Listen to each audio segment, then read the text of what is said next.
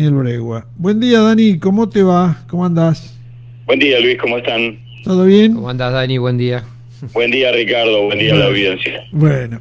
Dani, bueno, en principio en esta charla, que seguramente va a ser como todos los jueves, gustosa e interesante, yo no puedo no arrancar sin tirar un tema en la mesa para ver si lo podemos debatir, y es el tema local, que me preocupa mucho, este tema de que ocurrió entre la oposición y el oficialismo con el tema de la aprobación de los incrementos a los jubilados, etcétera, etcétera. Bien, actualizame el tema, que vos lo manjás bien. Bueno, en la sesión de ayer se aprobó el expediente del decreto de aumento a los jubilados. También se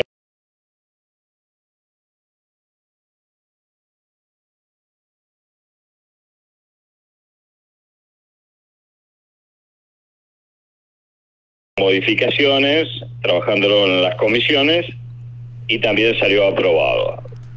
Ahora bien, lo que ya, y falta un punto más, que es el bloque Juntos introdujo el proyecto de resolución creando, incluyendo a los jubilados municipales en la tarjeta alimentaria municipal, que se les den los remedios a través de la farmacia del hospital y que se los exima de las tasas y servicios municipales.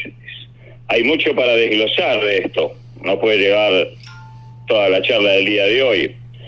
Lo que hay que decir es que lo del Frente de Todos sacando otro comunicado culpando a Juntos de votar contra los jubilados es vergonzoso y perverso, porque el decreto estaba firmado el día 28 de enero de este año y lo bajan al recinto recién el día 13 de abril en una maniobra con otro expediente en conexidad, que era el de la creación de 3 categorías en el nuevo escalafón municipal, que hace poco fue modificado, y que yo ya había advertido que iban a ser macanas, como lo hicieron en la época del intendente Di Césare.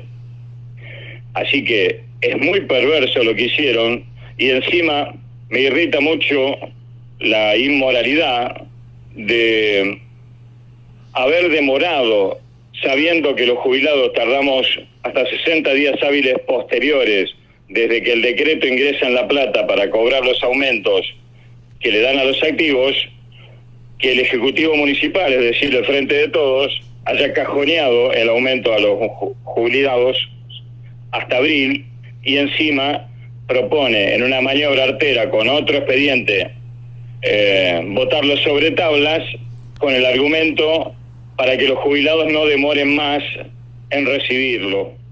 Es de una perversidad y una inmoralidad que realmente nauseabunda. Daniel, ¿cuál es el verdadero motivo por el cual de pronto cada vez que se aprueba un aumento a los jubilados y demás se producen estas demoras? Porque en definitiva esta jubilación o esta pensión municipal no la está pagando el municipio, la paga el IPS, si no me equivoco.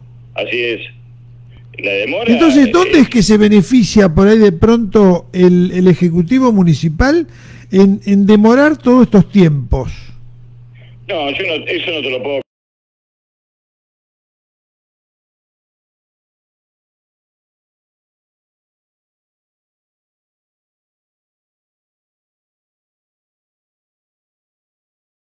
Bueno, donde yo presenté estas ideas y otra agenda de trabajo específica con respecto a los jubilados, dije bien clarito y solicité que nos despeguen a los jubilados de los activos y que se termine esta mecánica perversa de que un simple trámite, que es un decreto firmado, tiene que bajar, ser refrendado por el Consejo Deliberante, volver al Ejecutivo y ser enviado a La Plata, provoque todas estas dilaciones y discusiones, claro, que lo único que hacen es perjudicarnos a nosotros. Claro, ahora, el por qué el Ejecutivo tuvo 3 meses durmiendo el aumento de los jubilados sin bajarlo a tratar al recinto, Eso lo tiene que explicar desde el señor intendente hasta el último de los empleados. No te lo puedo decir yo. Claro, sí, lógico. ¿Qué tema, no? ¿Qué tema? Bueno, lamentablemente volvió a ocurrir lo que vos habías previsto ya con anterioridad cuando vos alertaste de que se iba a hacer esta macana.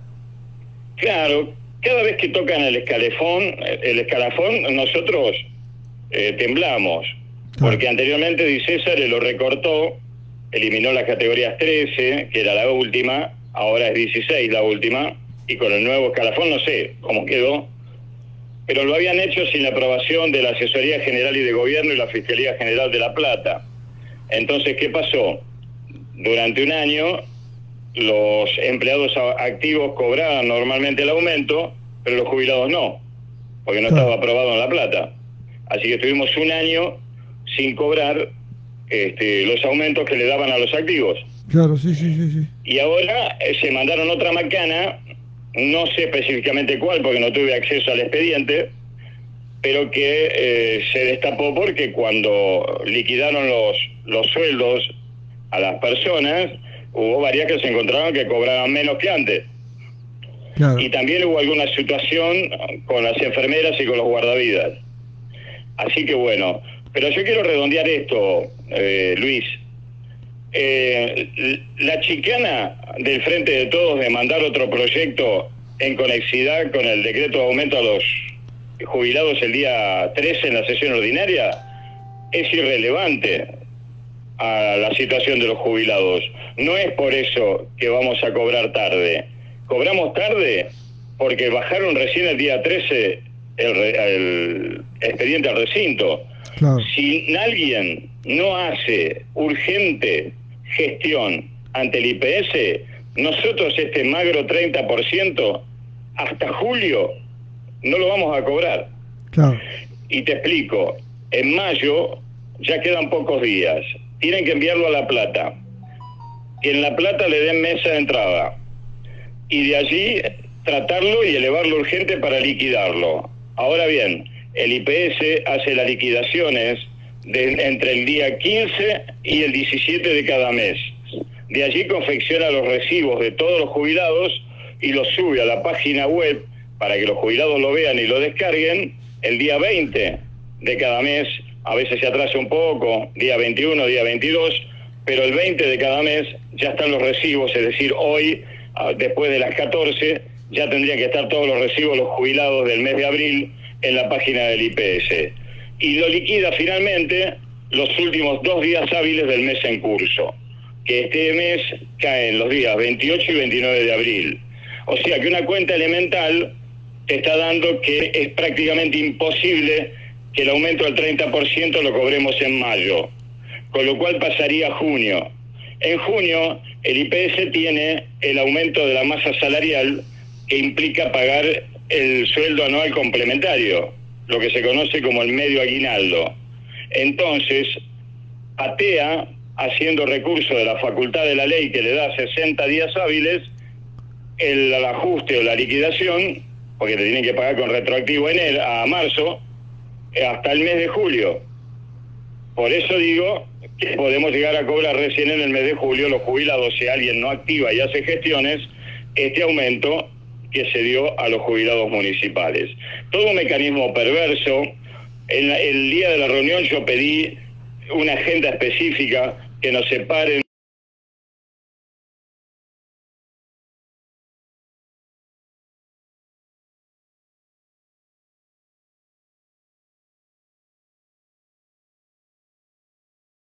$1.000, cuántos cobran menos, cuántos cobran 20 o menos. En la reunión del otro día había jubilados que decían que cobran 16 o 17.000 pesos.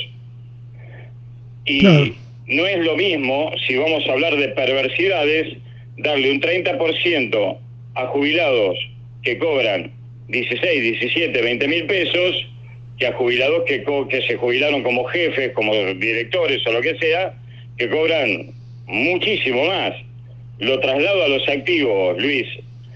Que los empleados municipales que ganan 30, 32.000, 34.000 pesos cobren un 30%, no es lo mismo, como ayer decía el concejal Charro en otra emisora, que un intendente, un secretario, un director, que están cobrando 400.000, 300.000 y 200.000 pesos, perciban ese 30%. Aquí el error es que el intendente no repara y no repone el desfasaje salarial dando aumentos escalonados. Es decir, un principio ético de justicia social haría que todos los empleados municipales que cobran menos de 40.000 pesos cobren en una sola cuota este 50% supuesto ofrecido. Los que cobran de 40 hasta 80 cobren en 2 cuotas, 30 y 20, y los que cobren de 80 para arriba lo cobren en 4 cuotas. ¿Se entiende? Sí, sí, porque clarísimo. tienen salarios mucho más altos. Mientras siga una línea uniforme, lo único que van a hacer es profundizar la desigualdad retributiva, porque el que cobra 200, con el 30% va a cobrar 260.000 pesos de sueldo, y el que cobra 20 va a cobrar 26.000. O sea que muy lejos está de la justicia social. Es una inmoralidad, y a nadie le importa 3 pitos, y los jubilados menos. Claro. Porque esto hay que decirlo. La oposición también durmió, porque a nadie se le ocurrió preguntar por qué cornos llegaron al mes de abril y el expediente de los jubilados para su aumento no había bajado al recinto. Claro. Y si el Frente de Todo no metía la chicana del expediente, hubiesen votado el aumento el 13 de abril y todo el mundo contento porque aumentaron a los jubilados, cuando en realidad nos empomaron muy mal por la demora de 3 meses en tratar algo que como muy tarde debió haber sido tratado en el mes de marzo. Es cierto. Bien, Daniel, te cambio un poquito el foco del tema. Yo hoy a la mañana abrí diciendo y comentando un breve, cortísimo editorial, donde por ahí de pronto sostengo que el oficialismo nos instala todos los días temas nuevos, que no nos dejan ver realmente los problemas y la problemática que tiene el país, que tenemos todos los argentinos. Hoy en todos los medios de comunicación está el tema de lo que está ocurriendo con el Consejo de la Magistratura, para poder ganar un lugarcito más, partir el Congreso, el oficialismo en 2 bloques, estas cosas que van ocurriendo, cuando en realidad los problemas que estamos atravesando son inflación incontrolable, insostenible, un nivel de desocupación y de subocupación atroz, donde el principal empleador del país es el propio gobierno, con un 33%. El empleo privado está en baja, la pobreza cada vez es mayor, porque cada vez vale menos nuestra plata, la indigencia supera el 15%, 6 de cada 10 chicos viven en la pobreza, con terribles quilombos de inseguridad, o mejor dicho, de seguridad. Estamos atravesando esto y verdaderamente preocupa porque da la impresión de que hemos perdido el rumbo.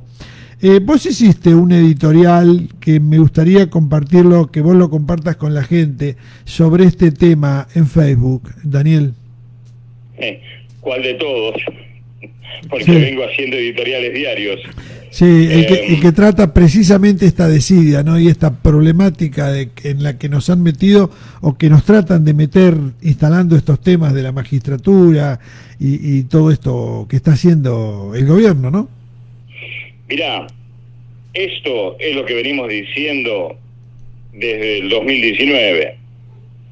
Aquí queda demostrado una vez más que a la vicepresidenta le importa 3 cornos el país, la inflación, la pobreza, sus amados humildes descamisados, como diría una figura que pronto van a celebrar el 7 de mayo, es un aniversario de su natalicio. Lo único que les importa, y están incendiando el país para ello, es la impunidad. Y esta maniobra de partir el bloque de senadores es una muestra descarnada, obscena y nauseabunda de ese objetivo. Vos fíjate, Luis, qué pintado quedó el señor que hace de presidente. No figura en esta discusión. nadie lo incluye, nadie le da vela en este entierro, como se decía antes.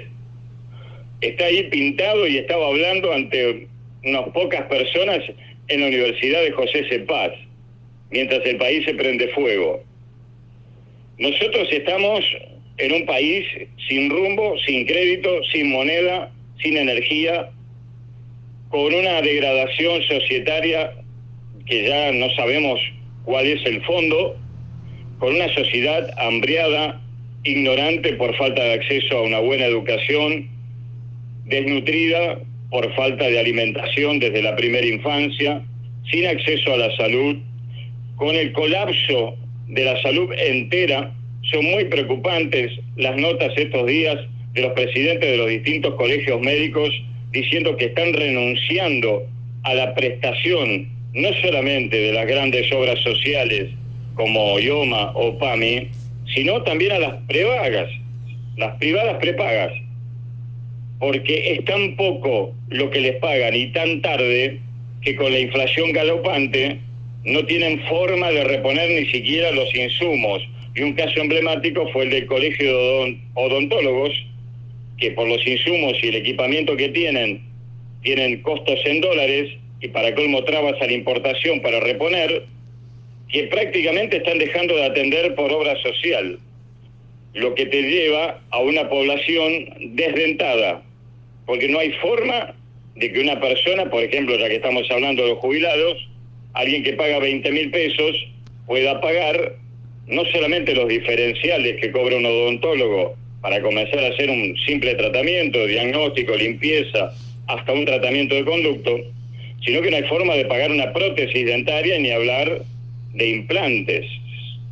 Hace unos meses en Capital Federal un implante dental estaban pidiendo 45.000 pesos.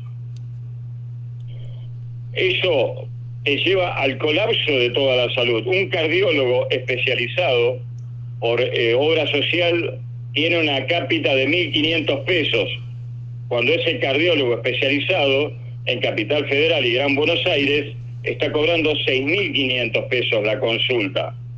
Acá, en Miramar, en Mar del Plata, como es una región más pobre, cobran menos. Pero, por ejemplo, el año pasado un cardiólogo especializado estaba pidiendo 2.400 pesos la consulta. El año pasado era un número. Pero además hay otra consecuencia. Primero, que te quedás sin médicos de consulta. Segundo, o sea, no lo tenés en idioma, por ejemplo. Vos haces un esfuerzo y lo pagás de tu bolsillo sacrificando 10 días de comida. Pero resulta que los estudios y los remedios que te indique ese médico, al estar fuera de idioma, por citar un ejemplo, o de PAMI, o de la obra social que te cubra, vos no tenés el recetario autorizado por la obra social, por lo tanto, todos los estudios que te dé, no tenés cómo hacerlo si no lo pagás como si fuese un privado. Ejemplo, vas al cardiólogo y te dice, mire señor, tiene que hacer una angioplastía o tiene que hacer un vulgar ecodoppler, por ejemplo, para ver que tenés enfermedad vascular periférica en los miembros inferiores. Ahora, la planilla de alta complejidad de idioma no la tiene porque no trabaja más por idioma. El recetario de idioma para que te dé los remedios tampoco lo tiene porque no trabaja más por idiomas. Entonces, ¿de qué te sirve pagarle 3, 4, 5, 6.000 pesos al médico especializado si los instrumentos administrativos necesarios para que la obra social que autorice esos estudios no los tiene? Y obviamente ninguna persona puede pagar de su bolsillo una tomografía computada, una resonancia magnética o una práctica de alta complejidad si la obra social no lo cubre.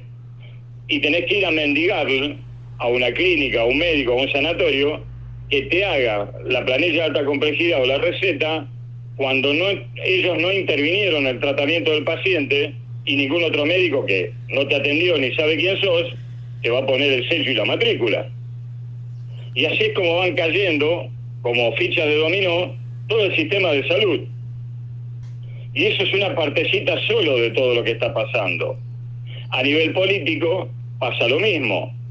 tenés ahora la degradación de la justicia, botín de guerra de la vicepresidenta, que por todos los medios quiere tirarle los ganchos de abordaje y cooptarla, porque si no sabe que va presa, ella y sus hijos, porque en realidad ese es el miedo. Ella no va a ir presa, porque un expresidente nunca va preso, y menos cuando está muy cerca de cumplir la edad para que le den domiciliaria. El tema es Florencia K. El tema es Máximo, si en algún momento pierde los fueros. Claro. El tema son todos los adláteres funcionarios que están hasta las manos y que de simples jardineros pasaron a intentar comprar Telefe, por ejemplo.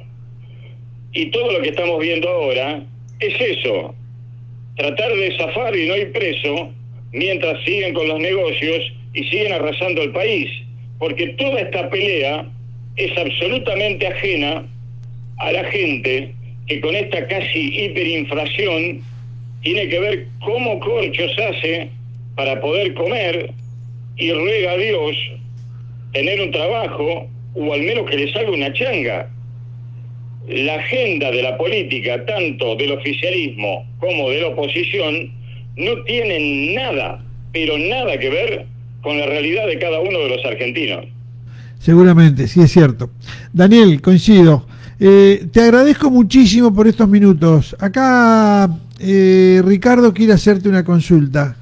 Dani, ahí yo estaba leyendo, bueno, anoche estaba leyendo uno de los posteos tuyos donde vos hablás que viste que te ponen la zanahoria adelante y que bueno, viste esa película esa que como que querés llegar a la zanahoria y nunca llegás y como que llamás a despertar a los argentinos, porque yo leo la nota y veo como que no solamente estás por ahí, no sé si enojado, pero con el gobierno y aparte con los medios hegemónicos y todo que están hoy tratando de imponer a una figura como Milei, sino que también a los de Juntos por el Cambio, donde vos le decís que no, como que no se dejen llevar por eso y tratar de incorporar otros personajes y tratar de ver, como decís vos, la agenda de la gente, ¿no? ¿Puede ser algo así de lo que llegué a leer así que entendí? Claro, yo me refiero al diálogo de la película Martín H., que si mal no recuerdo estaba dirigida por Adolfo Aristarain, donde Federico Lupi le dice a su hijo que Argentina es una trampa. El personaje de Lupi había emigrado a España, profundamente desencantado, se exilió y se tiene que hacer cargo momentáneamente de un hijo con el cual ha perdido contacto. Entonces, para tratar de llevárselo y explicarle que importa tres pitos dónde vivís, sino lo que haces y que estén tus afectos con vos, en ese diálogo formidable le dice: Argentina es una trampa, y tenés un montón de hijos que te ponen una zanahoria adelante, haciéndote creer que va a cambiar, que vos que sos más joven lo vas a lograr, y bueno, jugando con eso, en mi editorial de ayer hice esa figura, que te ponen esa zanahoria adelante, quédate a pelearla, no te vayas, lo vamos a dar vuelta entre todos, y la verdad es que no.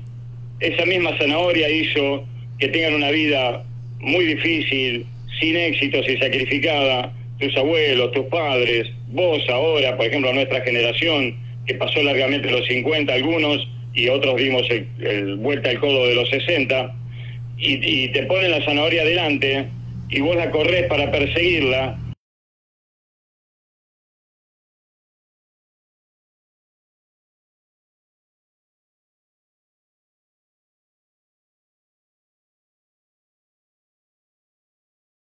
También tenemos que hacer la autocrítica, Ricardo, porque estos políticos no salieron de un repollo, ¿eh? Uh-huh. Alguien sabiendo que eran delincuentes, volvieron a votar a la peor asociación ilícita de toda la historia argentina. Y no lo digo yo, lo dijeron 3 jueces federales. Y los volvieron a votar. Y después tenés a personajes de Juntos por el Cambio, como Morales, Larreta, Vidal, Santilli, Manes. A propósito, ¿dónde está Manes? El futuro del radicalismo, según decían algunos. ¿No tiene nada que opinar del Consejo de la Magistratura? ¿Dónde está Milei, que no abrió la boca todavía, del Consejo de la Magistratura? Pero vos tenés a todos esos personajes que te vienen insistiendo que el país no puede salir adelante si no incorporan más peronismo, cuando es el peronismo el que nos puso en esta situación. Y te proponen alianzas con notorios sinvergüenzas que han sido funcionales a todo esto, como Labaña, como Urtubey, como Randazzo, como Schiaretti, como los Rodríguez Sá, como los Zamora. Y te dicen que eso es para saltar la grieta, sellar todo y unir de una buena vez a los argentinos. No, señores, con delincuentes no se negocia ni se consensúa nada. Y no es una cuestión de halcones o palomas. O sos honesto o no lo sos. O tenés valores o no los tenés. No existe eso de halcones o palomas. Es gente decente o gente que no. Punto. El diálogo es con personas con las que compartís valores, ficha limpia y la Constitución sobre la mesa. Ese es el único diálogo que podés mantener. Esas son las condiciones. Y además, vos tenés que hacerte cargo como sociedad, porque nosotros como sociedad hacemos la del pero. Gritamos a un lado y ponemos los huevos en el otro.